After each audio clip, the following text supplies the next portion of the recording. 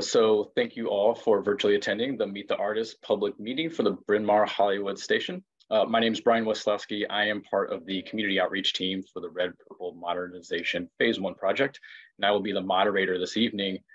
Before we get started, I'd like to run through a few items first. As you can see, we have live ASL interpretation this evening.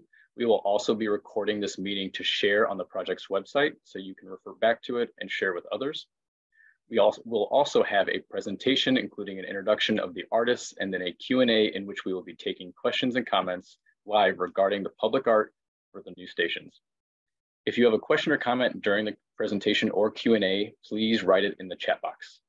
We will be recording all questions and comments for review and consideration as it relates to the public art for the stations. Please note that we will only be focusing on public art this evening. If you have questions related to construction, please email us at rpm@transitchicago.com. But with that, I would like to hand it over to Tammy Chase to kick off the meeting.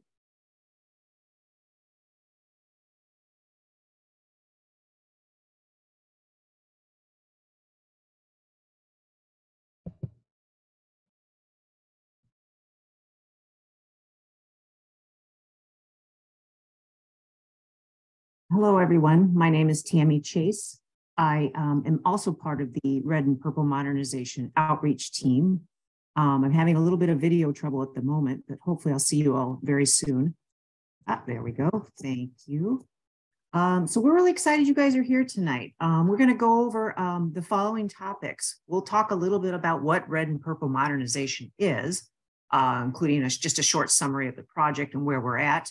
We'll also provide you an overview of the CTA art program, followed by an explanation of the process that we use to select the artists for the RPM stations. You'll get to meet the artists tonight, so we're very excited to have that happen for you. And then you'll have a chance to ask some questions and learn more about the process. Next slide, please.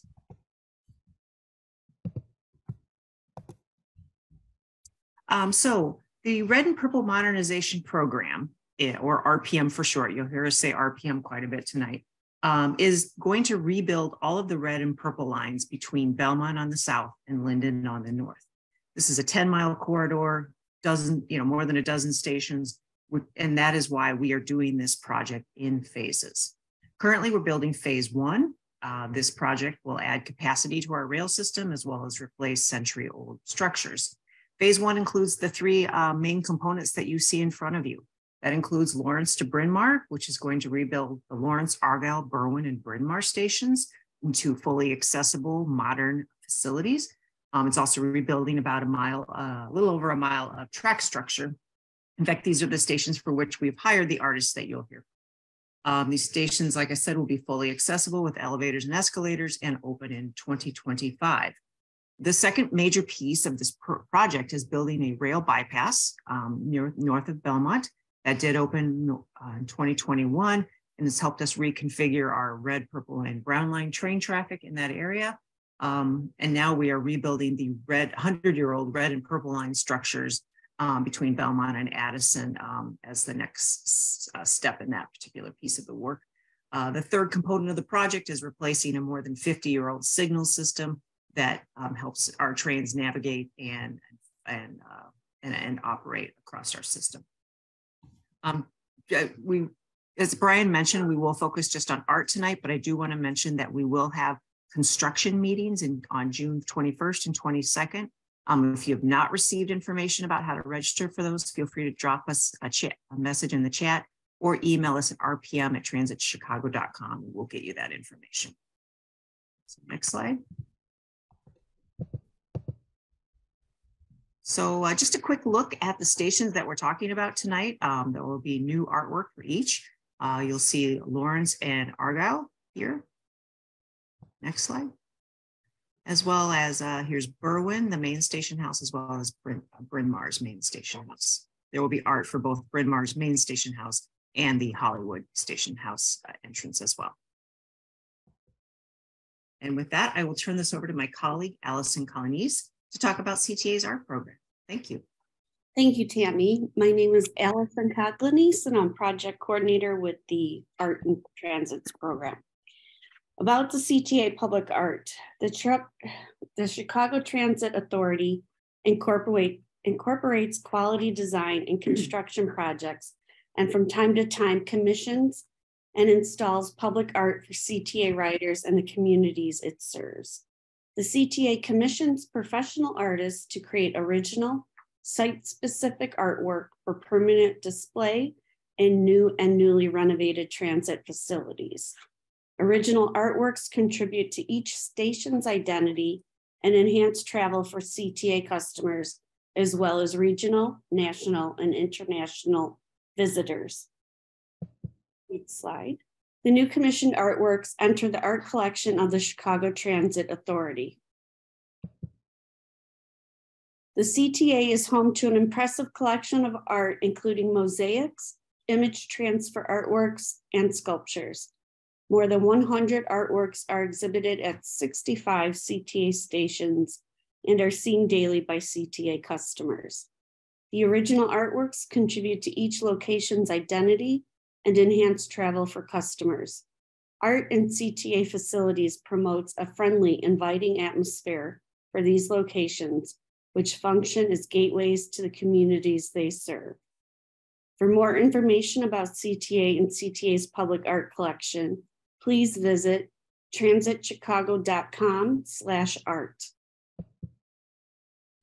5 art locations are considered for this project. Stations include Bryn Mawr Hollywood, the station auxiliary entrance, Berwyn, Argyle, and Lawrence.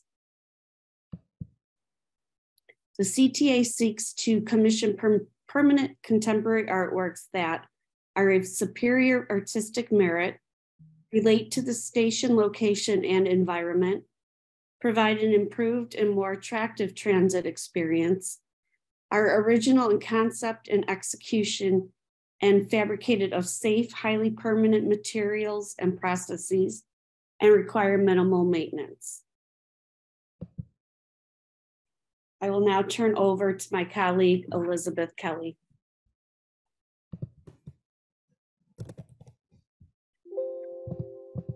The call for artists. On February 23rd, 2022, CTA advertised a call for artists for the RPM project for Lawrence, Argyle, Berwyn, and Bryn Mawr stations.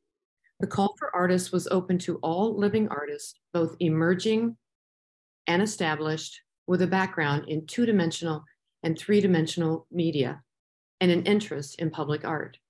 Prior public art experience was not a requirement. CTA received 166 responses. Next slide. The artist selection process. In reviewing and evaluating the responses to this call for artists, CTA considered the following factors, which are listed in order of importance, beginning with the most important. Artistic merit as evidenced in submitted digital images, a written statement of interest, professional recognition as evidenced by awards, honors, and exhibition records, qualifications as evidenced by resume. A review committee reviewed the responses to the call for artists for completeness and minimum qualification and eliminated non-viable responses. A review committee evaluated the remaining responses, determined a relative ranking of candidates based on an all-inclusive evaluation, and compiled a short list of candidates for the project. From the short list of candidates, a selection committee identified finalists for the station locations. Finalists were invited to negotiations and subsequently entered into a contract with CTA for the artwork commission. The selected artist responsibilities. The artists awarded a contract will be responsible to collaborate with CTA and RPM to design, fabricate, and deliver an original work of art of durable materials that requires minimal maintenance. Among other requirements of the contract, the artist will be required to meet the project timeline and budget. The commissions. The 5 art commissions are for the design, fabrication, and delivery of art. The budget for each commission is $150,000. This is inclusive of design, engineering, if applicable, materials, fabrication, delivery of artwork, and an artist fee of approximately 15 to 20% of the project budget. The timeline for these projects. Today, June 6th, and tomorrow, June 7th, we are hosting 4 Meet the Artists community meetings to meet all 5 artists.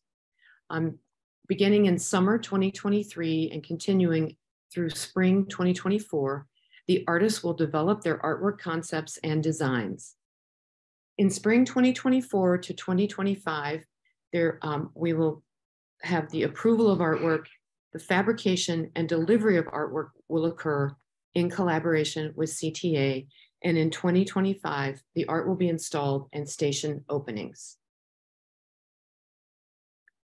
Again, to remind you, the RPM artists are William Conger of the Bryn Mawr Station, Alice Hargrave for the Bryn Mawr Hollywood Station, David Lozano for Berwyn Station, Mayumi Lake for Argyle Station, and Tom Torlumke for the Lawrence Station. And now it is my privilege to introduce artist William Conger for the Bryn Mawr Station. And Mr. Conger will talk about his work and show you some images. Okay, you don't have to coach a thing. Just begin. Thank you. I'm very pleased and honored to be here tonight and to be among the 5 artists chosen to do work at the various news stations.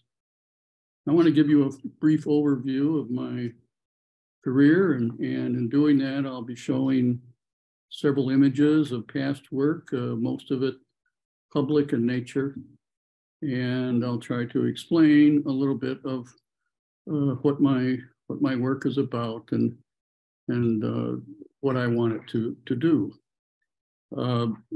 First, I grew up in Chicago. I have a long history in the city. I have lived almost all of my life in Chicago. I went to Chicago schools, and then I went to the School of the Art Institute. Then I spent some years in the American Southwest in Albuquerque, continuing my education.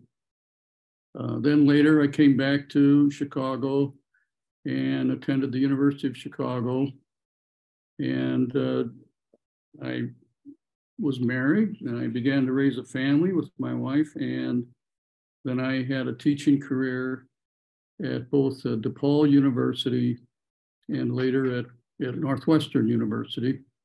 And during that time, I also pursued my career.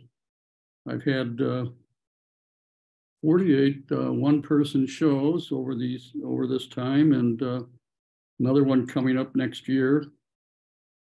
I've shown mostly in Chicago and the Midwest, but also in LA and New York and a few other places around the country. In 2010, I had a large retrospective of my work covering 50 years of my career at the Chicago Cultural Center.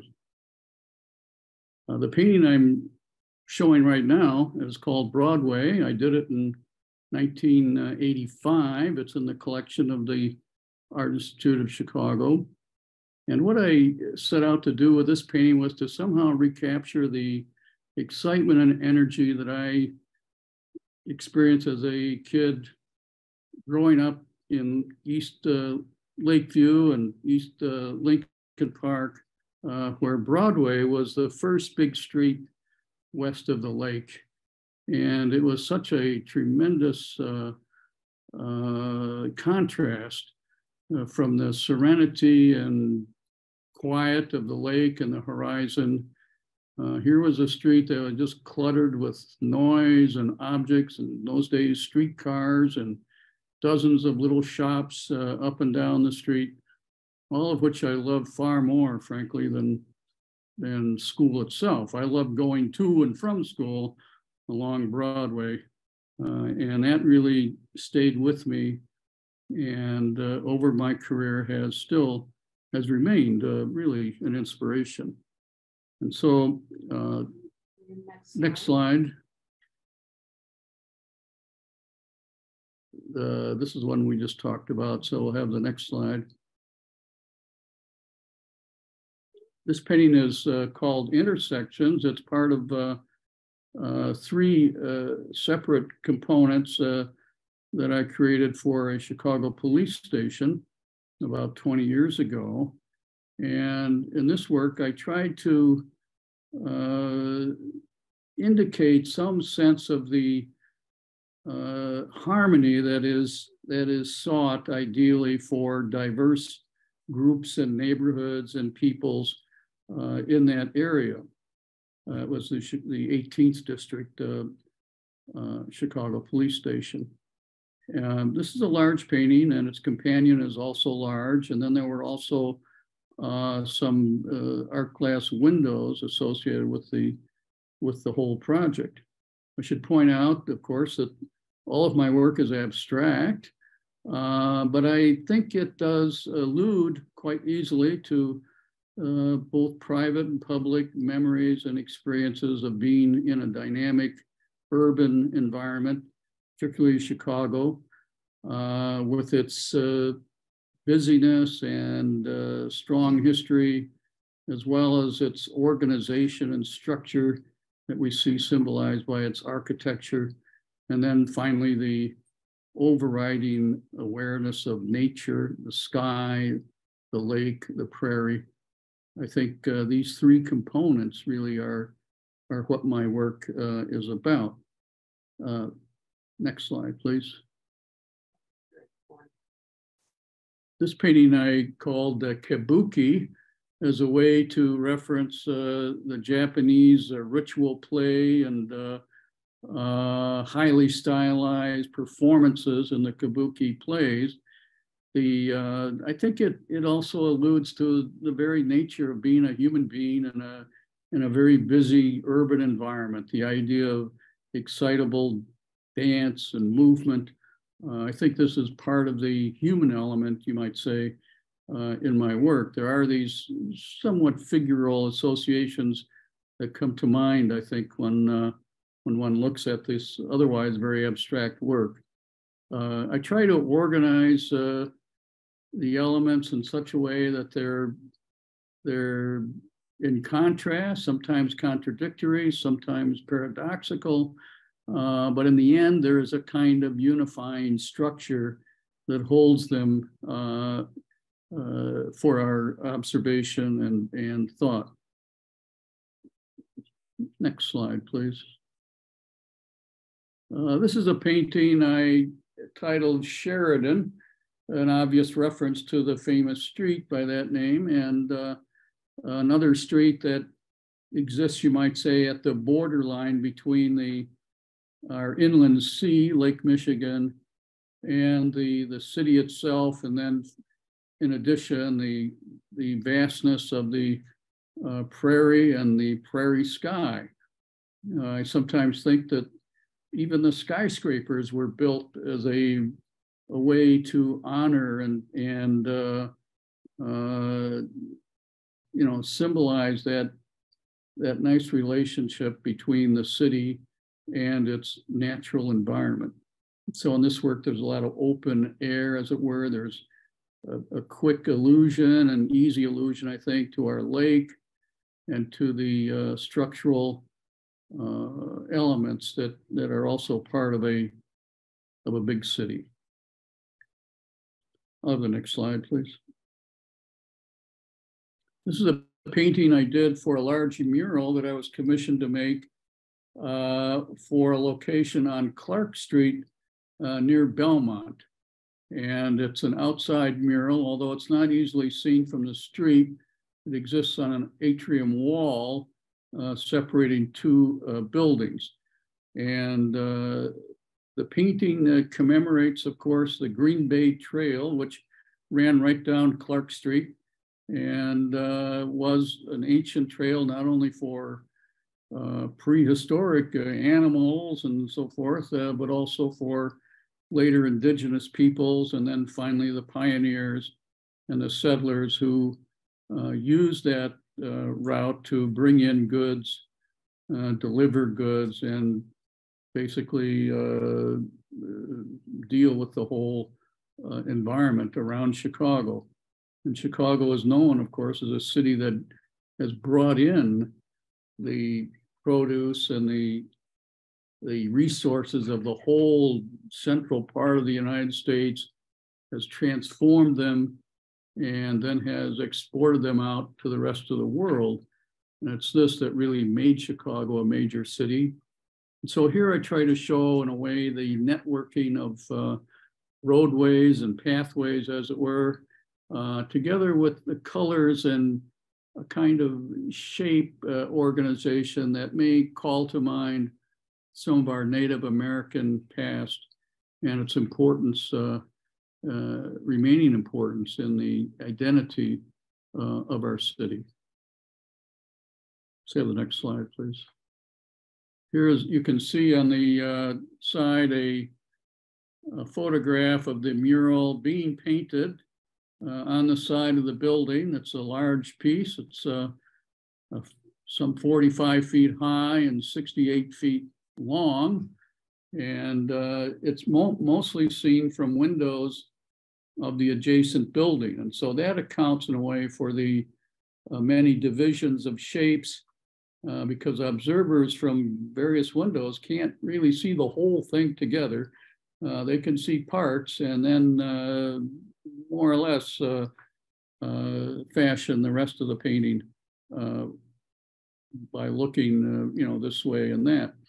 And so this is an exciting painting for me because I felt it captures something of this three-part interest of mine: the dynamics of human energy, the structure and strength of industrial and service purposes of the city, and finally the sense of vista, the awareness of Chicago as a great city in the prairie facing the lake. And I think that awareness of nature in particular is something that helps to give everyone in the city a continual sense of identity. It's something big to always relate to. You can always, I think everybody in Chicago is somehow, no matter where they are in the city, they're always aware that there's a big lake near them, and that there's a big sky above them, and that there's a big prairie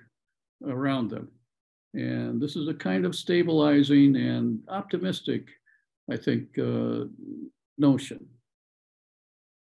Oh, the next slide, please. This is a large commission I created for the Chicago Cultural Center about 15 years ago. I simply called it Chicago. I wanted it to commemorate the history of our city's industry and commercialization, the product of manufacturing, the sense of movement, and yet order. I think when one looks at this, although it's very abstract, I think almost everyone can get a sense that, well, there's something almost like the railroads here. There's something about railroad signals. There's the sense of the sky, the lake, the movement, the tracks, the roads. All of this is something that's part of our collective identity as urban dwellers. And at the same time, it celebrates Chicago's rich and amazing history. I should point out that although the city is quite young, as big cities go in America, I've lived long enough to say that I have lived through about 40% of our city's history, which is something that is curious, but at the same time, it indicates my own great fascination for the constant change and growth and rebirth of Chicago. On one side, you can see an installation view of the painting.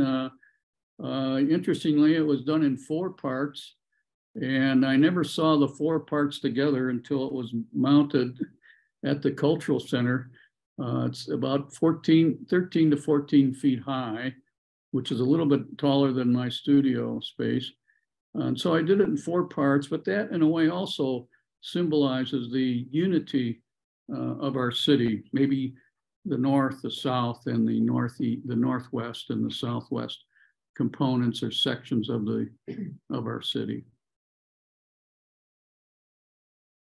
Can I have the next slide, please? Oh, there it is, the interior view of the installation again at McCormick Place. As you can see, there's a stage in front of it. And whenever there's something of note to be talked about at the Cultural Center, I'm happy that my painting is backing it up and is there as a symbol, again, of the effusive interest and dynamic of urban life. Next slide, please. Well, finally, I have a small painting. This is only about 24 inches high, but I call it Sunrise. And again, despite its tiny size, it still, for me, is a kind of portrait of Chicago as one looks eastward to imagine or see the sunrise. At the same time, there's a kind of implicit suggestion of the city rising again as if as it did after the Great Chicago Fire of 1871. And so this, I think, is an optimistic sense of something that can celebrate the continual rebirth of our experiences in the city and of the city itself. And I want people to feel that their own associations that they have when they look at my work, although private, are at the same time also public. And the public associations can relate and elicit our private associations as well. And it's that dialogue that I think my art is attempting to promote and to inspire. Thank you. Thank you. Hello, this is Elizabeth Karpowitz again, and now I would like to introduce Alice Hargrave, our artist for Bryn Mawr Hollywood, and also say thank you to William Conger. Alice.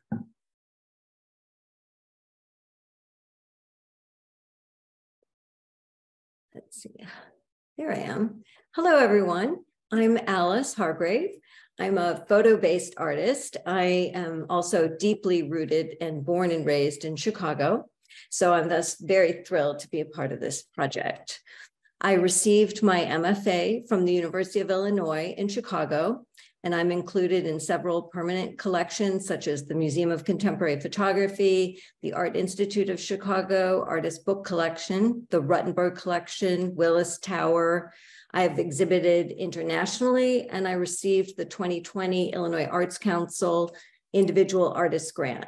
And I've received several residencies across the country that have helped make this work possible.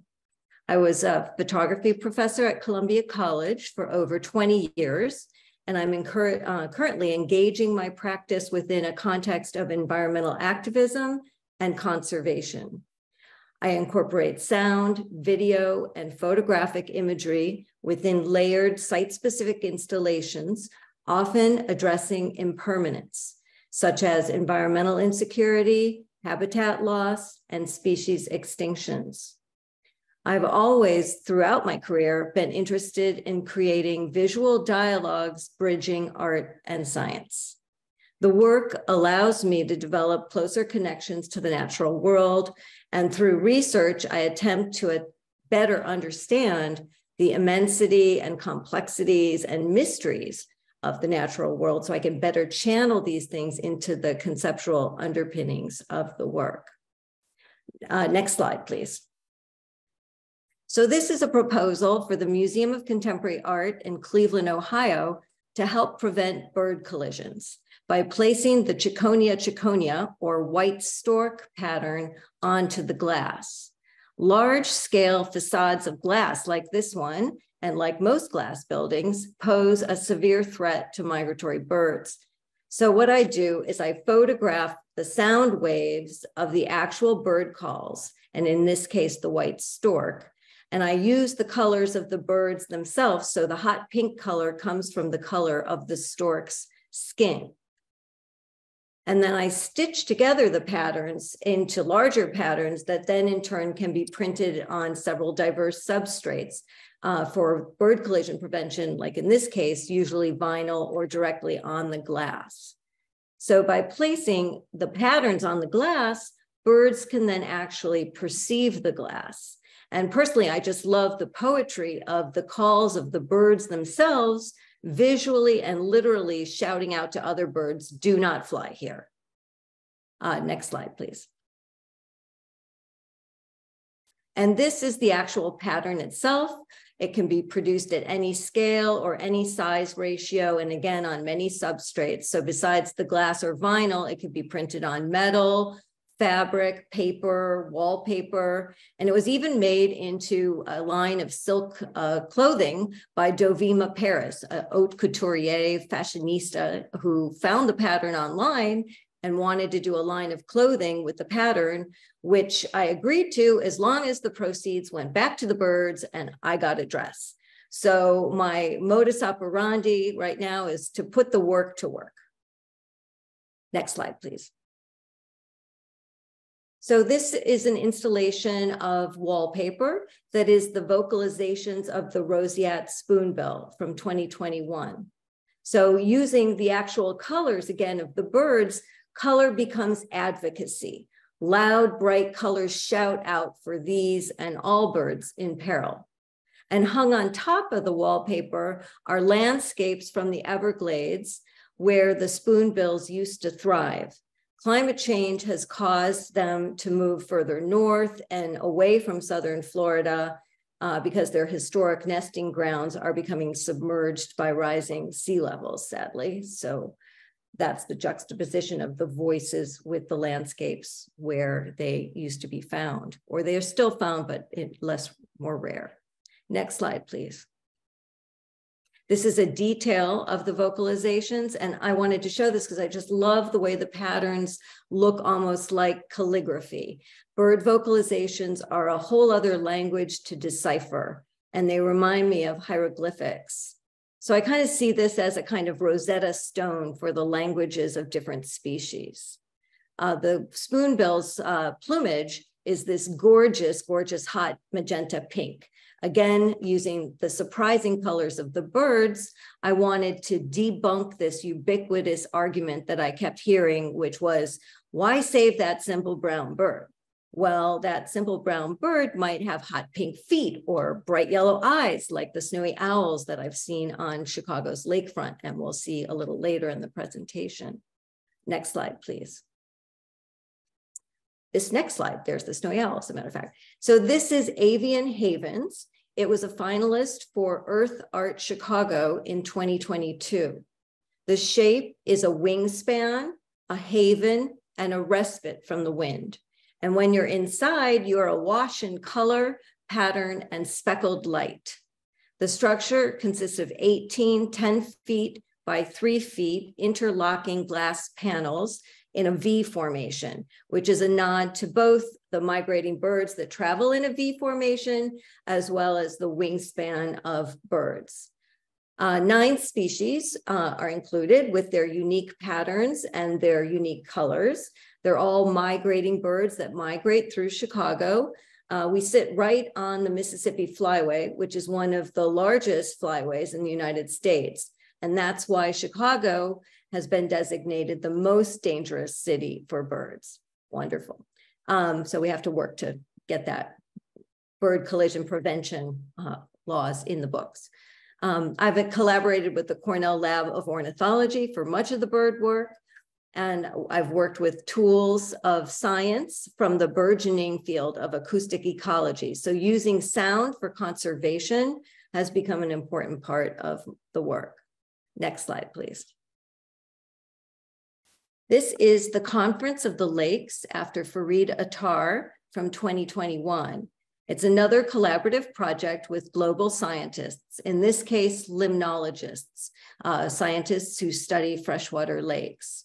It's an installation of 20 10-foot by 5-foot semi-transparent fabric panels installed in a cascading semicircular formation that came down from one corner of the space and curved around.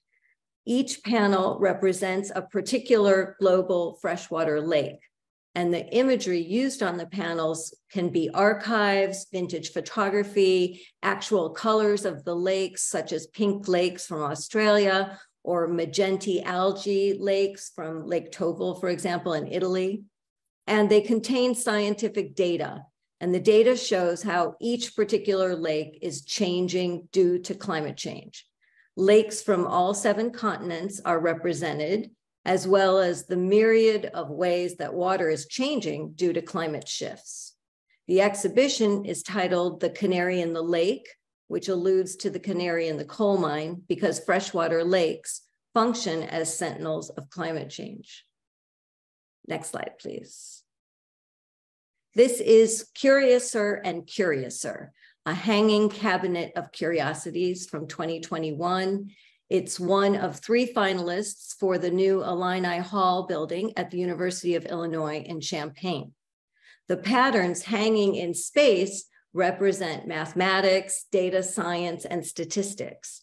And they often include patterns that reflect biomimicry or germination patterns like phyllotaxis or the Fibonacci spiral.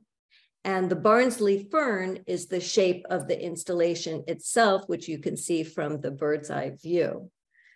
To create that same sort of transparency that we saw in the previous lake work, I can print on perforated metal, and that gives a kind of sheer lightness and fluidity to the imagery, and that helps to keep each of the panels in dialogue with each other with that transparency.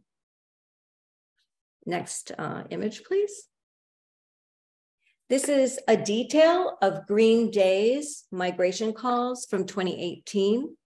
And I'm showing this detail to underline how the kind of layering can create this dialogue or figure ground relationship between the figures, the birds, and the landscape, which is something I might want to explore with the Red Line project. And in this image, there are several different types of vocalizations and colors sampled from the nene bird, which is one of the 5 most threatened birds of North America. And they're layered in front of a landscape where they used to thrive. Next image, please. This piece is Sightings, Spring Migration Along the Mississippi Flyway from 2019. I made a large totem-like installation of many of the species that I had witnessed that particular spring migration season in Chicago. And each piece is a singular phrase or a call. They're 8 inches by 24 inches, printed on aluminum. And these are 6 of them. So you can really see how unique each of the vocalizations are. And again, the colors are the most surprising colors that I find in the birds, or the colors that you don't notice usually in the birds, smaller areas of a bird that has this amazing color. Next slide, please. This is titled Along the Riparian Way 2021. It was one of 3 finalists for the Budlong Library, a public art facade and reading garden.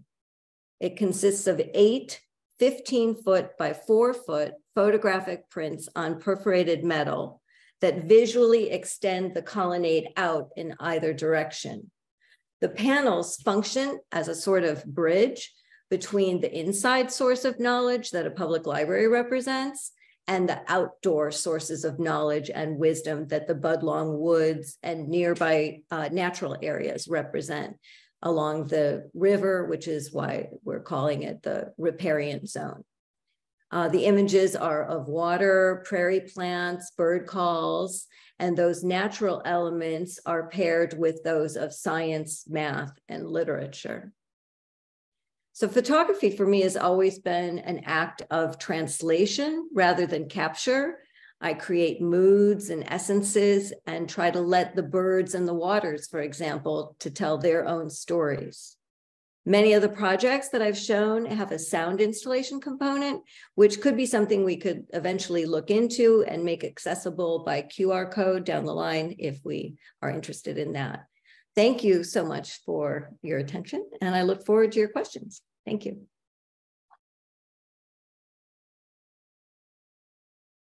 Thank you, Alice.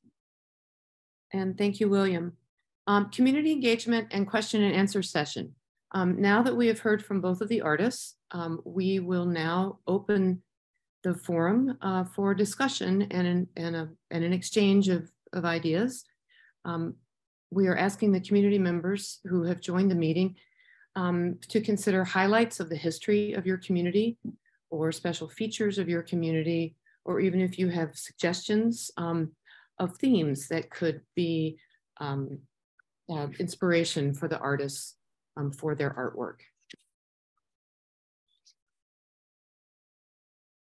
Sorry about that. You were hearing my voice and not seeing my face. Anyway, so we'll open this up, and I believe Brian will help us with moderating your questions that go into the chat box. And both of the artists are here and prepared to engage in a dialogue with the community members. Thank you.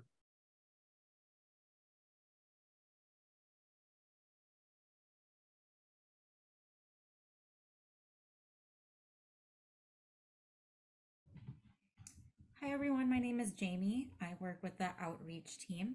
So if you do have a question, there is a section at the bottom of your Zoom screen where it says raise hand.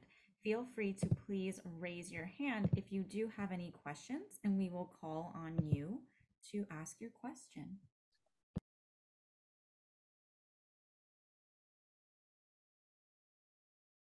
Geraldine has a question, or has her hand raised at least. Geraldine. Mute. Okay. I have a question for Bill. By the way, I own Spook, your painting from about 20 years ago. And I'm wondering if your color selection will be largely determined by the fact that we're right next to the lake, or do you have colors in mind, or where would you get your inspiration for them? Oh, thank you, Geraldine. I don't really have particular colors in mind at the moment. However, I think my work tends to celebrate the sense of liveliness and a kind of optimistic outlook. And so I would tend to prefer more highly saturated or richer colors. Although, you know, at this time, I really am not going to predict exactly what they might be. Of course, I'm very cognizant of the fact that Chicago is sometimes regarded as a gray city, meaning one person once described it as the color of a burnt out light bulb. And this kind of cloudiness or melancholy is something that is certainly true too in the history of Chicago art. When I think back to the art of the social realist period, or the era after World War II, that time prior to the emergence of the so-called Chicago Imagists, I think my own influence and sense of association with the city tends to go more for a kind of idealizing color, something that celebrates the energy and changeability of the city and its people. And so it's possible that my work will continue, my new work would continue with that. I hope that helps. It's a kind of an evasive answer, but I'm open to whatever thoughts you might have on it. Did she hear me?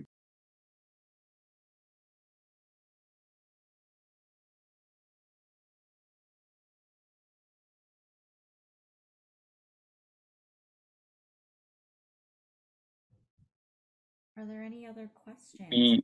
Yes, we do. I do have a question in the chat from Julie Carpenter. With the proposed under-edge pedestrian walkway under the new red line, I'd like to hear how artists imagine their work might influence the planning, development, and the selection of artwork for this major initiative. I do believe that these artists are going to be focused solely on the station art. But I can let Tammy, if you can answer that. Yeah, hi, this is Tammy Chase from the outreach team. The community activation, future community activation underneath our right-of-way, our tracks, will be separate from the station art that we're here to talk about tonight. These artists that you're hearing from will create artwork specifically for the station house. I hope that makes sense.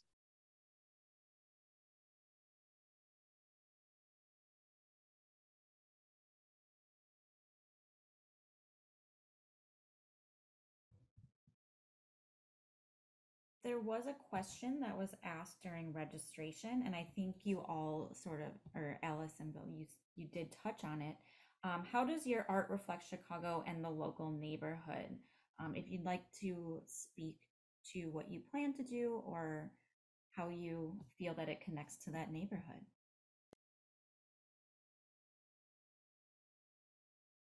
Well, I think for myself, I grew up, as I said, very familiar with Chicago neighborhoods, particularly on the north side, and I was often wandering around. I went to school at the Loyola Academy, and so I traveled from where I lived near Belmont and Sheridan to the Loyola campus. That's where the academy was in those days.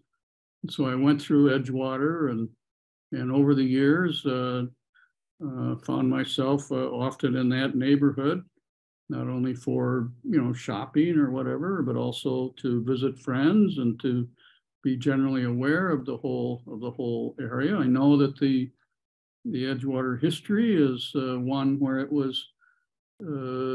began as a planned suburb, but it was quickly developed more as an urban setting once the annexation of the adjacent areas to Chicago was done, and so the kinds of structures and the mixture of peoples and different kinds of histories and cultures all coming together in a very rapidly changing and populating area that we think of as Edgewater. In fact, all of the north side, eastern north side areas of the city, I think that's almost in a way seamless. There are some particular historical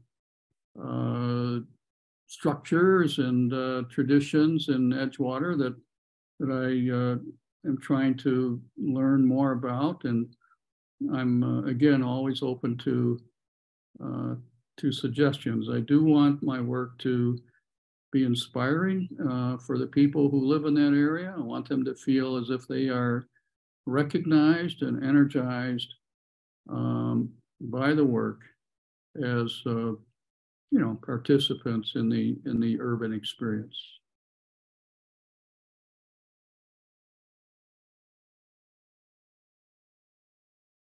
I can continue there. So for my work, I have been thinking a lot. Well, my second home is Montrose Bird Sanctuary. I live up there at any spare moment of the day, especially now during spring migration season, where you can see as many as 60 different kinds of species of birds at this time of year passing through. And that might be low too.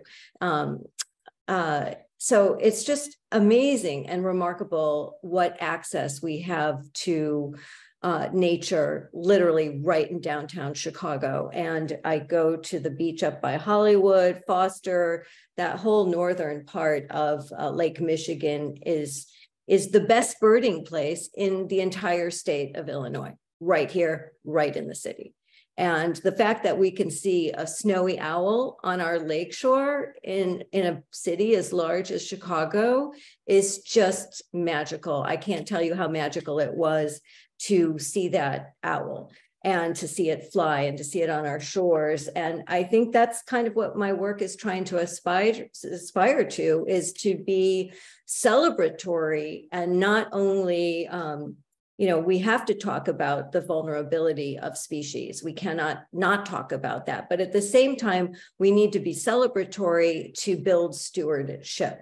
So I think what I generally hope with the work is that it will build interest, curiosity, stewardship, and get people excited about learning more about what's right in our own back door in terms of habitat and environment and the importance of restoring it and keeping it viable.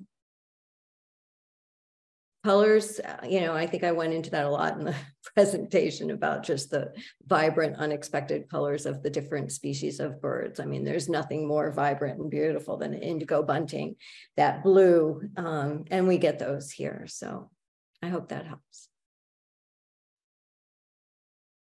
I do have a couple follow-ups from Julie. First is, yes, I understand in relation to the answer to her first question, but I would like to hear their thoughts on how their work might influence other work.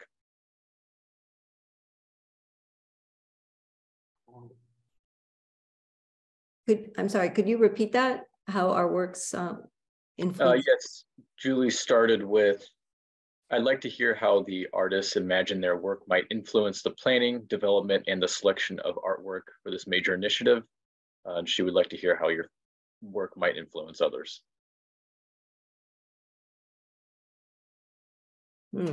Hi, this is Elizabeth Karbowitz from the CTA Art Program. If I might interject, the Under Edge project for the Red Line is not necessarily common knowledge. I think this is, Tammy can confirm this. I think this is something that's relatively new. And again, as Tammy said, it does not relate to the interior of the station houses, which are the locations that the CTA art program is commissioning the artists to enhance. It's actually the the station experience for CTA customers. Yeah, thanks. Sorry, Lee. No, thanks, Lee. I can add to that. Sure, thank you. We will have an entire separate process from what we're doing here with our station artists to gather community feedback, get some ideas on what the community would like to see in terms of activation under the tracks. That effort will be later this year. And again, it's entirely separate from this. So the artists really are here to talk about their vision and hear from you in the community, what you are interested in seeing as well. Thank you. Thank you, Tammy and Lee.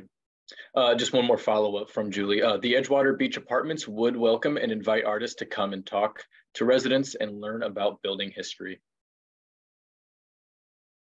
I would love that. I have gone to that building since I was a child.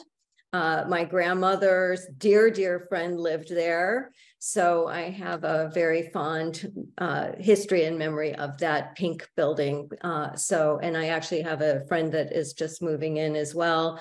So I would really welcome that opportunity. I agree, I would too. I do see a hand up from Stormy Kara. Yes, hi. So I recently moved to this kind of neighborhood, but I'm really excited to see what art you create for the stations. I wanted to ask if the, I guess, different venue of it being in a train station would influence your decision on what you would make for the art. Would it being in a train station make you take it a different angle as opposed to being in a building? Well, for one thing I've been thinking about, or how one thing that's different is it definitely flattens the work. I can't do multiple layers coming out into space, which I tend to do, which you might have noticed in some of the work. I tend to kind of create depth. So I will try to create depth in other ways. That's partly why I showed that layered slide. So that would be different, but I have always done quite a bit of two-dimensional work, so I'm not concerned about that. But I do love the light play from one pattern leading off to another pattern. There is, I think, a portion that is outside that actually the bird calls could be a perfect multitasking solution, in that if it is glass, if it is on the facade of the entrance, there could be a risk of bird collision there. So that pattern and artwork could function as both bird collision prevention there and as my work. The indoor spaces wouldn't need to have that kind of, you could use a ceramic frit on the outside, and that's kind of what you use in order to prevent bird collision. So yeah. Otherwise, I think that it would be quite similar to other site-specific opportunities that I've had. Thanks. Well, I think one of the ideas I have to keep in mind is that my work will be, in a way, an interruption. People will be coming and going. They're going to be engaged in their own daily activities, and I'm going to be presenting something that tries to capture their attention as they are moving along, as it were. And at the same time, I want to leave them with a visual hint or prod or memory that they may consider as they go about their daily activities. I want the work to, in a friendly way, give them a pat on the back as they get on the train, and welcome them home when they come back. And so in that sense, I do want my work to symbolize the kind of ambitions and aspirations of the people who see it.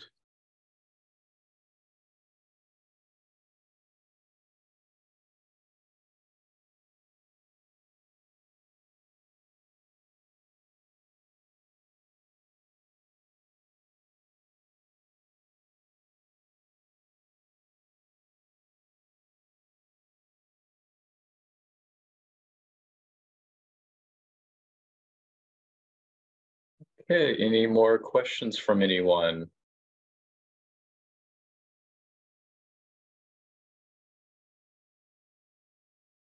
Not seeing any hands up. Or comments, if anyone has any comments or questions as well. Comments? I see a hand up by Maureen.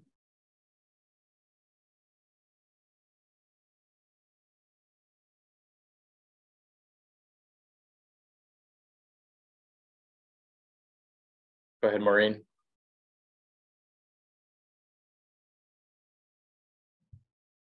Maureen, you're muted.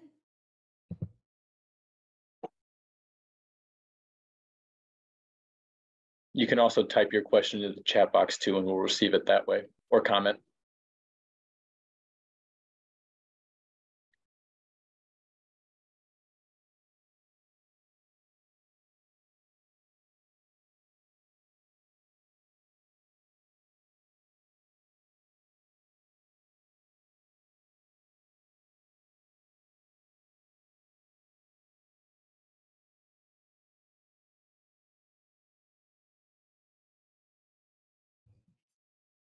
Maureen, you should have a prompt on your screen asking you to unmute.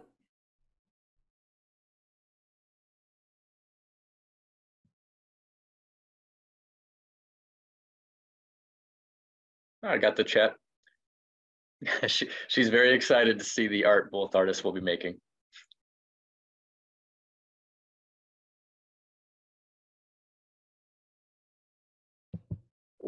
I might add one thing that people don't often think about or realize is that on any given night in migration season, there are millions of birds passing overhead.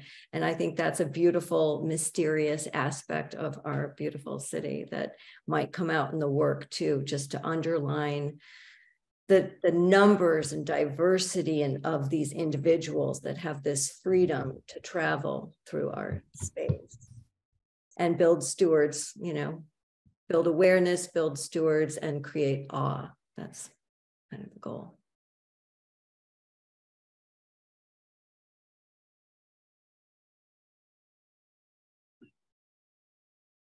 I have another question from, oh, I'm sorry, go ahead. I have another question from Catherine. I would like to hear how the artists generally find inspiration for public works. Are you primarily inspired by the site location, the people, the vibe, the nature? What are you reflecting back to the viewer?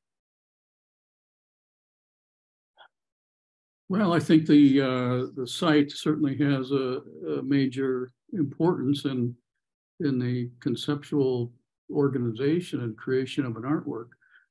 And I always try to, keep that in mind. For example, when I spoke about the large mural I did, and I divided the composition into a number of component parts so that each part had a sensibility of its own, at the same time could stand for other parts that weren't so easily seen all at once. So the site-specific nature of an artwork, I think, is crucial. Secondly, I tried to talk about my interest in how people relate to artwork on the go, whether they've come purposely to stand and contemplate it, or whether they are passing through or having it as part of their peripheral vision and hopefully as something that calls for their stronger attention or longer attention and has a residue, as it were, in memory that stays with them and perhaps even influences and amplifies the way in which they experience the rest of their day. So in that sense, I do want my work to relate to how I can imagine and understand, both the people in an area and the overall general environment itself. I don't know if that directly answers the question, but that's how I think of it right now.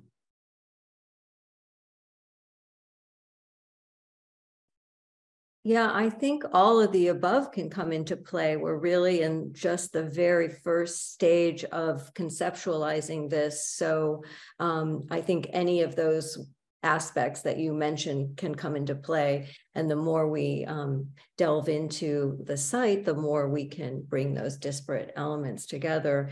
When in the proposals that I showed during the talk, for example, I love bringing in interdisciplinary aspects. So the bringing together of the natural world with the mathematics, with the statistics, with the data science, or doing something for a library, being sure that it was talking about what a library offers and where the library is situated, and thus that duality of the kind of nature culture divide or bringing together of the two. So yeah, so I think interdisciplinary, all these different elements can hopefully come together in the work. Great. I do have another question from our registration.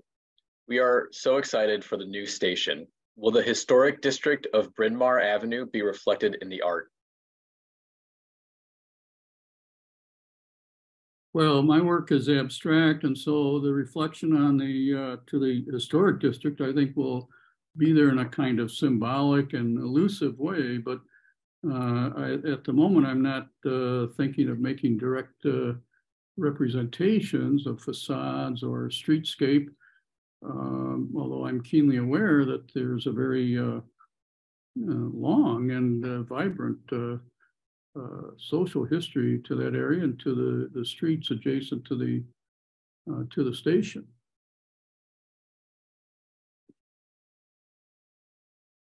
I too am an abstract artist. Most of the work is quite abstract and often landscape based. So, and the natural world based. So that's kind of what will come into play with the work that I proposed for this. So yeah, but I think through abstraction, a lot of different ideas can come into play. And I think that's the beauty of abstraction. It's a good way for the personal to be related to the, well, to the cultural. And because we all have our associations to anything we see. And a lot of the time that it may not be the same kinds of interpretation that other people have, or whatever the cultural habit might be for interpretation. But we have to bear in mind that the affect, how we feel about our private associations, especially when they are linked to something larger than ourselves, can be very important to us in terms of our sense of identity. And so this is the kind of thing that I'm deeply involved with or interested in as an artist. I certainly agree with with Alice's notion of the stewardship of nature. I think Chicago, as a city on the prairie facing a lake, and having this big sky, as it were, overhead. It's one of the few really big cities, tall cities in the world where you can still get a big patch of the sky in almost any upward look.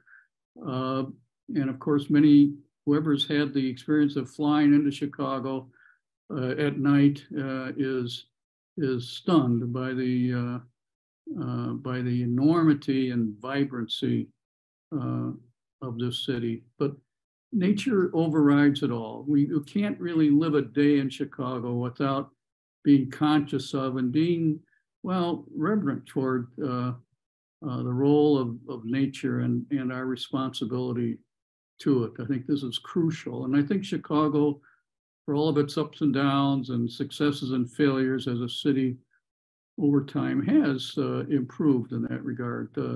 It's certainly better than it was when I was a kid back in the 1940s and deep in the last century. We are better stewards bit by bit. And I hope this continues. And certainly I want my art to advocate for that in whatever way it can. And then there's the emotional element that you hope to bring in by working with imagery and abstraction in the natural world. I want to try to convey just the emotions and what it feels like to be immersed in the natural world. That's always a part of what I'm interested in trying to convey. Because if you don't know what's out there too, you don't know what needs to be protected. I think that's hard to build stewards when people don't know the diversity and all that we already have. So yeah, I don't like the work to be didactic. I want it to be celebratory and uplifting and hopefully create an emotional response of joy as well.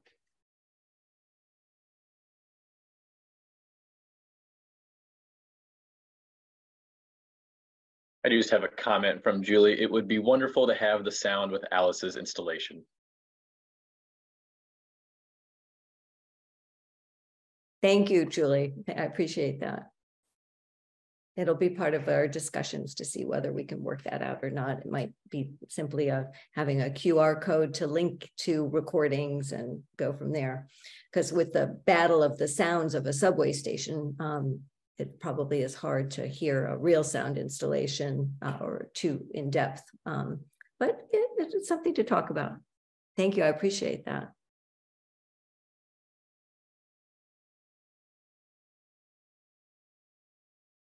Any more questions or comments? I don't have any more in the chat box. Anybody or raising their hand?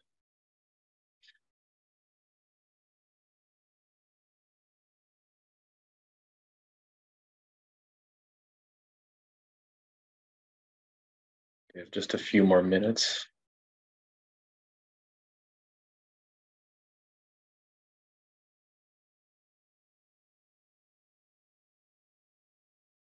Alrighty, if we're getting nothing else, I think we'll go ahead and conclude. If we could show the last slide, please, with contact information.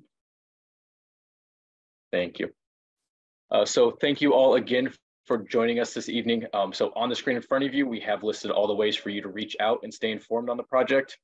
As always, if you have any additional questions or comments regarding the public art or construction, please reach out via email at rpm@transitchicago.com. Please enjoy the rest of your evening. Thank you for attending.